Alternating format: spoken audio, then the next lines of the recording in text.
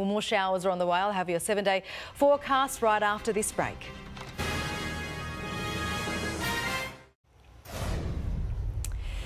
A bit drizzly today and overcast. A much cooler Saturday though compared to last. At around 12:45 this afternoon we reached a top of 22.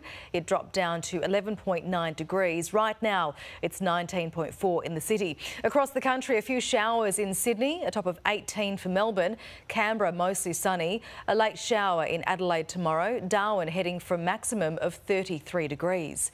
To WA's north, and sunshine and warm for most of the area tomorrow. 39 in Kununurra, a couple of degrees cooler for Derby, 35 for Exmouth and Onslow.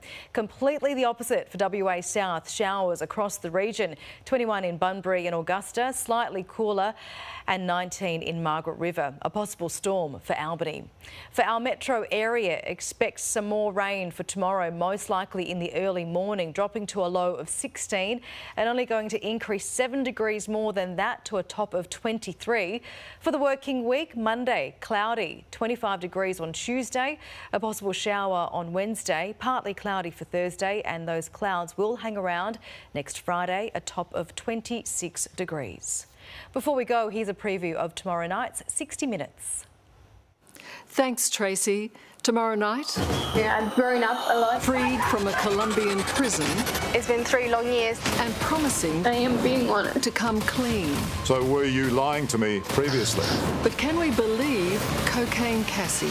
Everybody makes mistakes. Plus, the Chinese government poses a particular difficulty in this case. Why is China being sued for $6 trillion? They have to pay for what they've done. That's tomorrow night after Lego Masters.